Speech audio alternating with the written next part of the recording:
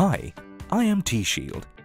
I bring to you proactive education that minimizes your worries on car maintenance and unwanted costs.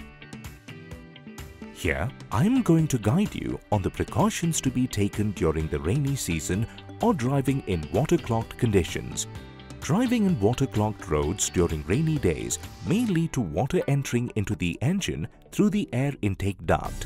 This may further lead to engine seizure, which is normally irreparable, and making your car off-road. I recommend the following precautions while driving on waterlogged roads. Do not drive your car in waterlogged roads.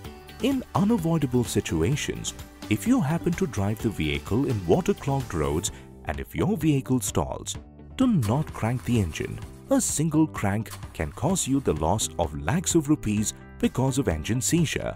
When you're expecting heavy rains in your area, please park your car at a higher ground so that the vehicle will not get affected by impending floods. I hope this information is useful to you.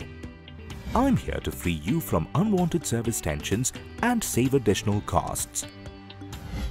I am T-Shield.